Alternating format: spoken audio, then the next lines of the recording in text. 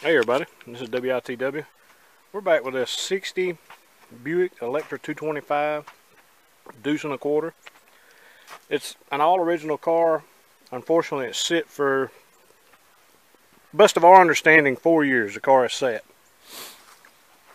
Car's in pretty good shape. All of it's here. I think it's missing a windshield wiper blade and a battery. Outside of that, everything's still here. We'll start with this hood.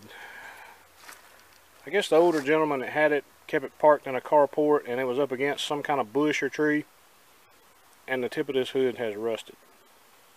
This is the worst spot we've found so far as rust goes. I'm gonna jump to the outside of the car. It looks good, no dents. Outward appearances, no rust holes along the outside. The interior is all original, and while I'm thinking about it, this glass is cracked here and that quarter glass is cracked. Outside of that, the glass in the car is good.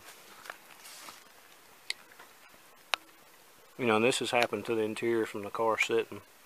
Now, it's got under the dash air. I'm sure it was added to the dealership when the car was bought. Power windows, power seats. It's a 4-door hardtop car, and you can say, well, I mean, we hadn't even cleaned the car up, but everything's here. It's got the 401 with the Dyno Flow automatic. I think that thing was a two-speed transmission. All that's here, and the car's been sitting, so, you know, as usual, the fuel system is going to have to be cleaned out, potentially, maybe even the carburetor rebuilt.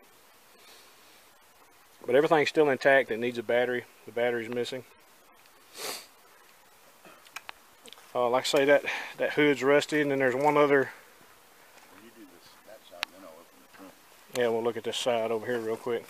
See, all the moldings on the car.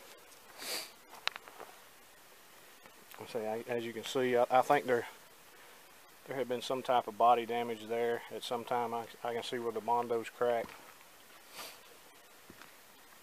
But outside of that,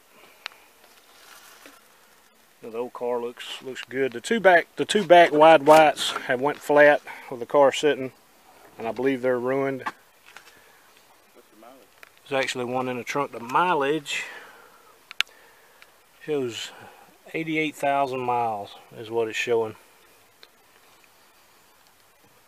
And this thing was beautiful when it was new.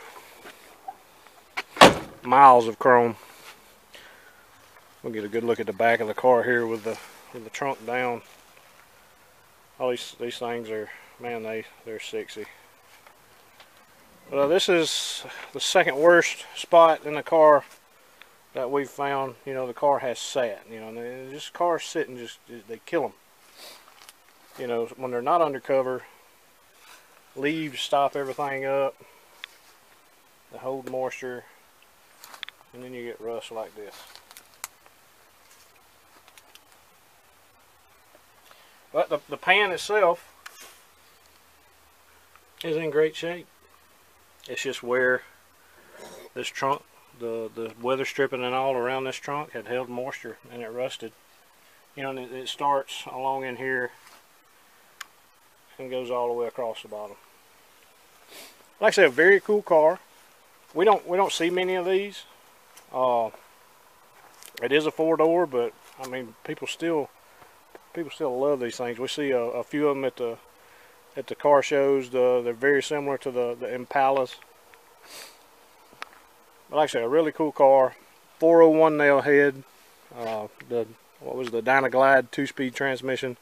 The car's loaded out. It's got AC. Doesn't appear to be factory AC, but I think it was installed at the dealership anyway. Hot Rod Commander. CEO. But very, very cool car. You don't see too many of these. It's unmolested. You know, unfortunately, the car has sat. That's going to be the biggest thing wrong with it. The fuel system will have to be cleaned, etc. You know what goes along with all that. But yeah, if you're interested, give us a call. Once again, check us out on Facebook, YouTube, Instagram, and all those are WITW Performance, one word. Check us out on our website, www.witwperformance.com. 1960 Buick Electra 225 deuce and a quarter. If you're interested, give us a call. Talk to you soon.